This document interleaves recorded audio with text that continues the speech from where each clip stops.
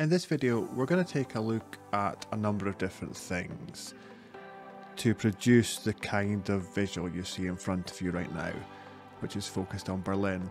And this example is quite a useful way of understanding things like geometry generator, projections and styles. So what we see is just one layer on top of the OpenStreetMap layer, which I've already added. And it provides a nice focused highlight, but we can still see the surrounding area. We've got a nice circle. So let's look at the workflow for this and then some related things. What I'll do is I'll remove the extent layer I've currently got. It's just a temporary layer. So let's remove that and let's go to the full extent. So the starting point for this, if you want to follow it, is just to start a completely new QGIS project. And then via the browser panel and XYZ tiles, you can just add OpenStreetMap like I have done. And now we're going to add on top of this a simple vector layer which covers the same area as the OpenStreetMap layer. It's really simple. We can just go to Vector, Research Tools and Extract Layer Extent. And that'll give us a layer that covers the same area as the OpenStreetMap layer. So the input layer is OpenStreetMap, and you can just do this by hitting run and it will create a temporary layer, but I'll save this in this case as a geo package. If you want to save to a different format, just choose save to file. I'm going to save it to geo package and I'll just stick it in my files folder. I'll just call it world extent, and you can see I've already saved it as that, so we'll just overwrite that file. Okay, and when I hit run, you'll see what happens. It adds a layer on top, and that's what we want. This is not very exciting yet, but now we are going to apply a geometry generator style to this layer. So to do that, I'll double click on the layer, and in layer properties, I'm going to go to symbology, and we'll change this from a simple fill to geometry generator. So at this stage, it's still on single symbol, but we've chosen geometry generator instead of the standard simple fill. Now what we're going to do is use a little bit of geometry generator magic here, and let me show you how that works. We could just type it into this box, that's fine, but I'll just click on the expression button and I'll paste my expression in here, and then I'll explain what it does. So we have a number of different things going on here, but the important thing, the really important thing, is that we're using a number of different functions here. We're using make circle and we're using make point. So make point is making a point at these coordinates. So these big numbers are X and Y coordinates on the Earth. That's where we're telling QGIS to make a point. We're telling it to make a circle around that point of 50,000 meters, so 50 kilometers. And that's why these numbers are big, because the units of this layer is meters. We are having QGIS sort of smooth the circle, so it's got 500 segments in it. So that's what's happening with the circle. And then I'm using difference because that's going to give us a kind of clipping effect. And we're also densifying by count, which strictly speaking isn't necessary, but I like to use that. That will just give us probably an even smoother circle, but that may not be necessary. And in fact, if I click on OK and OK, we won't see much at this stage, but if I zoom right in to where that area is, you can see we're sort of back to where we were at the start with Berlin. And if I double click and go to geometry generator and take away the densify by count bit and click apply, you don't see much difference in the circle. But if I hit undo and undo, if I hit apply, you may see a tiny difference. So I like to use that because it gives me an even smoother circle. So we've got the circle, and that's great. Let's just apply the style that I had at the start. So I'll double click, go to geometry generator, and currently we're on simple fill. So I'll click that, and this time the symbol layer type is going to be shape burst fill. So I'll use two colors here. The first color is going to be a black and the second color is a white. The white I'm going to click on and I'll make it maybe 60% opacity and I'll click OK. The next thing I'll do is I'm going to increase the blur strength. Let's just take it to 10 and hit apply. Now it looks wonky like that, so what we need to do is hit set distance and then we apply that. So this just sets a kind of blur effect at a certain distance. If I take this all the way up to 18, we get a slightly different effect. But I quite like it as it was 10, so I'm going to hit apply. And the good thing about this, it gives us a nice focal point, gives us a nice shadow effect, but with the opacity on the white layer, we can still see the background. Maybe you want to adjust this to 50%. That's fine. So that's quite nice and it's set up well. If you're following this along, you can save your project now. What we'd like to do is be able to change the location, and we can do that very easily. Just don't worry if when you zoom out really far, this would disappear or it takes a few moments to load. And that's quite common. So I'll zoom in to Berlin, but before we change the location, let's just experiment with the settings and I'll move this over a little bit. So if I double click on World Extent, go to Symbology and then Geometry Generator. Understanding the values here is quite important. So this 50,000, that's a 50 kilometer buffer. So if I go to OK and the measure tool from the center of Berlin to the edge of the circle, in Cartesian measurements is about 50 kilometers. Okay, so that's what the 50 is, and because of that, if I change it to 30 and hit apply, you'll see what happens.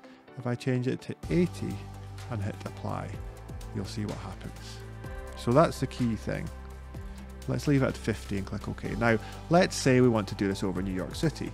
How I would do this is typically turn off that layer, zoom to full extent, zoom to New York City, and we'll do this over Lower Manhattan. And to get the coordinates we need, I'm going to right click, hit copy coordinate, and our map coordinate reference system is WGS 84, so I'll copy these coordinates. I'll just click it, and then I'll double click on the layer and I'll go to Geometry Generator, and then what I would do at this stage, actually, I'll typically just hit return a couple of times after the Geometry Generator expression and hit dash dash, and I'll paste in those coordinates I just copied, because putting a dash and a dash in, that grays them out, and it means that QGIS is not reading this as part of the expression, but it allows us to just keep them there if we want to reuse them. So what I will do now is I'll copy these ones out, Control C, hit return. So just to recap, what I'm doing there when the text going grey, I'm just saving some text in the expression that I can use later. Now let's paste in copied coordinates to here, and I'll click OK, and I'll do that. Now sometimes this happens, so you need to go back and check what went wrong. I pasted in the coordinates, but sometimes if I'm right here, I'll need to rearrange them in a different order and then hit apply. And sometimes when you do that, you'll find that you need to investigate a bit further, because it doesn't necessarily work straight away. But let me go back into New York City, and here is where we want to troubleshoot what we did wrong. The coordinates are going to be, I guess, maybe I had it right first time. There we go. I think sometimes what happens is it just takes a moment or two to load up.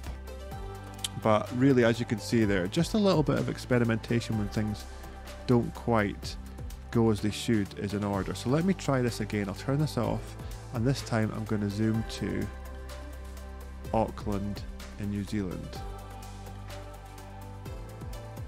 And we'll do the same thing again, and hopefully we get a result more quickly. So I'll zoom out a little bit. I'll right click just somewhere in Auckland, I'll copy the coordinates, and I'll turn the layer on, I'll double click it, and I'll just save these coordinates down here. So once again, I'm just in a piece of white space in the geometry generator box. I'm just typing in dash dash and then pasting these coordinates in. And this just means that I've got them saved there if I want to go back to any previous ones.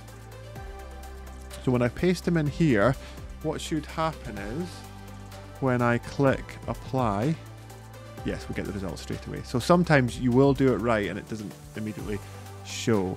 Let's change it to 60, or let's change it to 10,000, and we can zoom in a lot further.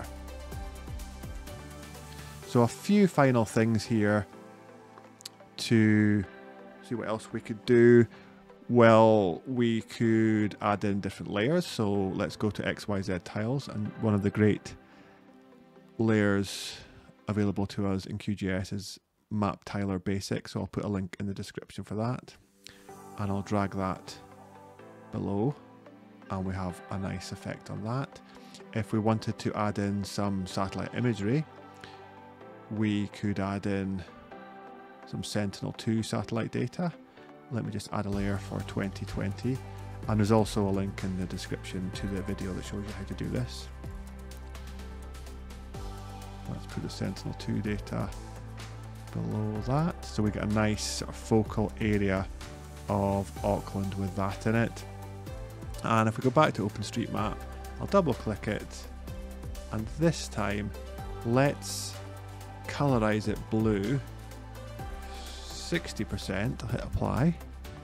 Let's also invert it and hit apply, and we get kind of interesting pattern. Let's do it a bit more colorized, perhaps make the contrast a bit different, and there we have a kind of blue Auckland. Okay, one last one. I'll reset those, I'll hit apply. Where will we go in the world this time? Let's go all the way to Jakarta in Indonesia.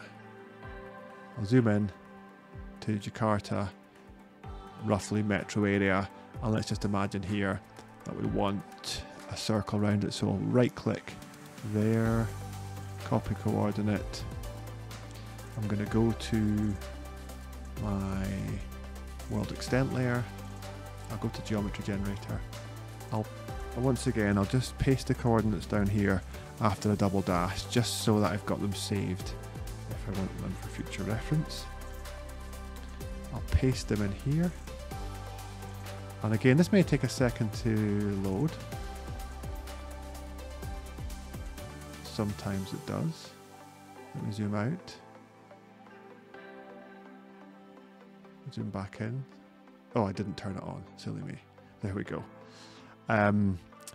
Geometry generator. Let's make this 30,000 meters. Apply that. Okay. And we'll zoom out a little bit more. So that's how we can go from a simple OpenStreetMap layer. Then we created a vector layer that covers the whole world.